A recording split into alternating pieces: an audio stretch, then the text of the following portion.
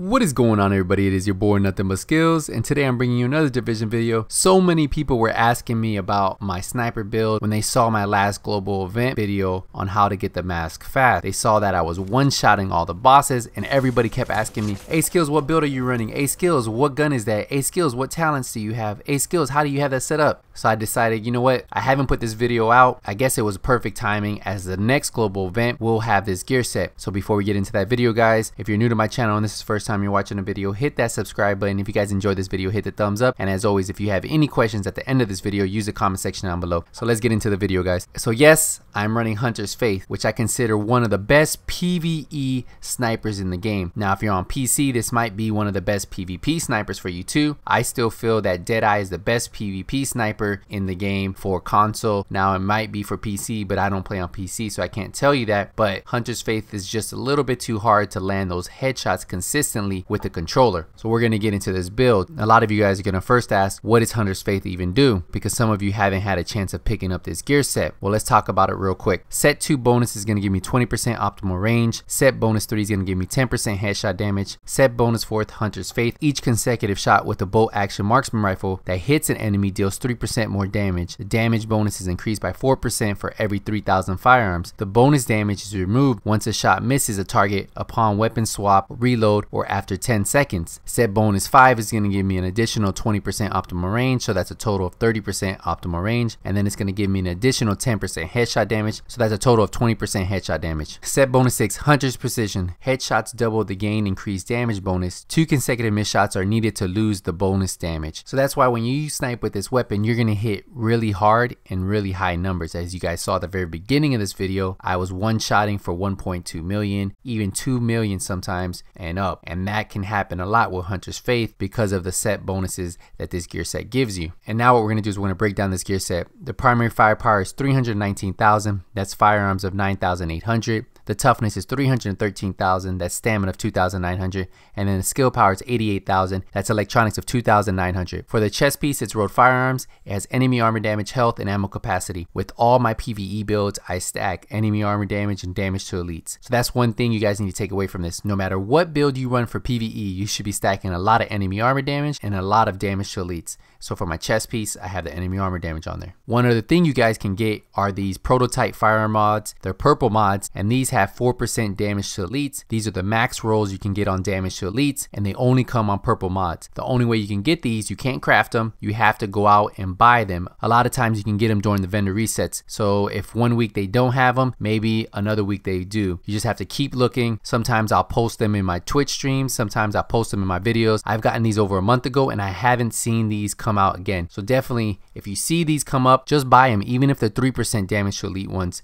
that's still better than nothing. For the mask, it's road firearms. It has enemy armor damage and damage to elites. Then the mods are firearm mods with damage to elites. For the knee pads, the road firearms, they have enemy armor damage, they have increased kill XP, they have disorient resistance, and then damage to elites. Now, since this is a PvE build, I don't mind having increased kill XP on there. You really want to have that damage to elites, and you want to have that enemy armor damage on there. For the mods, I have firearm mods with 4% damage to elites, and then performance mod with 2% post crit hit damage. So I am going to run a pulse with this build because I want to hit as hard as I can. Why are you running critical hit damage? Well, we'll talk about that in a second. For the backpack, it's road firearms. It has major attribute of 9% critical hit damage, and then minor attribute of burn resistance. Again, you guys are going to ask me, why are you stacking critical hit damage on a Hunter's Faith build? Well, it all has to do with the talent that is on my gun. So I'm stacking critical hit damage on my backpack, and then of course, the performance mods, I'm going to run the 2% critical hit damage. For the mods, I'm running firearm mods with damage to elites, and then the performance mods with 2% post crit hit damage. For the gloves, they're road firearms. They have marksman rifle damage, critical hit damage, and then enemy armor damage. Yes, critical hit damage, it's key for this build. The way I have it set up, you want to have that critical hit damage there, and then you do want to have enemy armor damage there. For the holster, my major attribute is critical hit chance. You could put health here.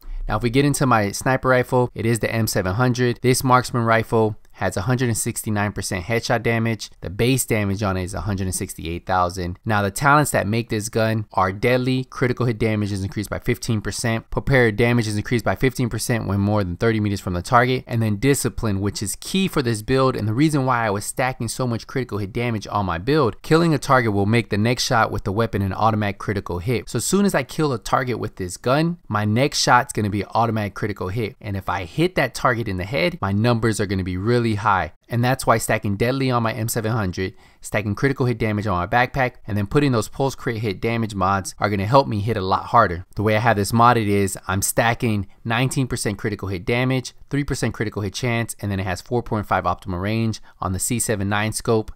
I'm running a large suppressor with 18% critical hit damage, 2.5 critical hit chance, and 5.5 headshot damage.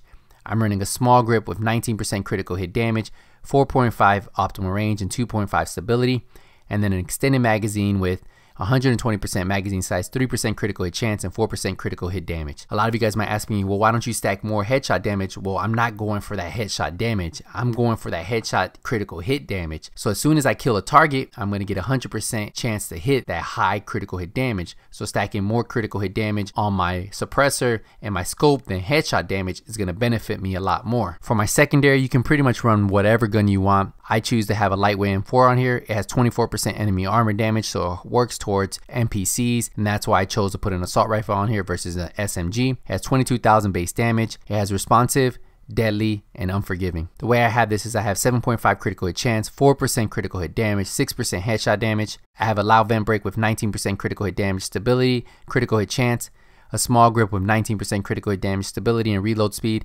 And then I have an extended magazine with 121% magazine size, critical hit chance, and rate of fire. If we get into my skills, I like running a tactical scanner because your damage is increased when you pulse a target. Plus, my critical hit chance is going to be at 7%, and then my critical hit damage is going to get a boost of 17%. And you see, adding critical hit damage here and there, I'm going to have a pretty good critical hit damage when I hit my pulse. Since this build is definitely a build that I stay back, I don't mind running a booster shot. It's going to help me hit a lot harder. Now, if you want to have some kind of survivability, you might want to run an overdose, but the difference between an overdose and a booster shot at this point, when you're only getting healed for about 20,000 more, really isn't a big difference, especially since I'm going to be way in the back. This is going to come back every 51 seconds, and my pulse is going to come back every 56 seconds. And since I don't have a real heal, I use a recovery link as my backup plan. So with this build, since a lot of times I am running solo or I am in the back, I do like running critical save. As always, use a medkit during low health to increase damage resistance by 20% for 10 seconds.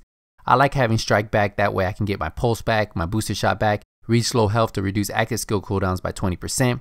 Since I'm not usually near a player, I don't run combat medic. I also don't choose to run triage, since the chances of me healing an ally with any of my skills is probably low, but I do like running tactical advance. Complete a cover to cover move. It increases your weapon damage by 2% per meter covered for 5 seconds, up to a maximum of 30%. So technically you guys can get an additional 30% extra damage when using tactical advance. And then I also like stacking precision on here, headshot a hostile to pulse them for 10 seconds. So these are the 4 talents you really want to have on when you're running this build. Now if we get into my character, you're going to see on my M700, my critical hit chance is 12%, which isn't really high, but that's still pretty decent. But since I do have that talent, when I kill a target, I will get 100% critical hit chance. My critical hit damage is 126%, and you stack that with my headshot damage that's 195%. When I pulse, I hit my booster shot. That's a lot of damage stacked to the head. So that's why you can one-shot open world bosses with this build. My damage to elite is 48%, so I'm going to have that increased damage against those elite and named enemies. I'm going to have that enemy armor damage of 25%, so I'm going to eat through that armor, and that's why having this 48%, having this enemy armor damage of 25%, stacking that critical hit damage, stacking that headshot damage, I'm going to be putting out a lot of damage with this build. So that pretty much wraps up my build, guys. This is my one shot almost every boss in the game, and even 2 to 3 shot those bosses who have a lot of armor. If you guys have any questions after watching this video, use the comment section down below. If you guys like this video, make sure you guys hit the thumbs up, and also comment if you don't even have any questions. Help support my videos. Make sure you guys watch these videos all the way to the end. I just want to say thank you guys again for all the support. You guys are amazing. If this is the first time you're watching a video, hit that subscribe button. If you don't see me in Last Stand, if you don't see me in Skirmish, if you don't see me in the Dark Zone, it's only a matter of time. Nothing but skills is out.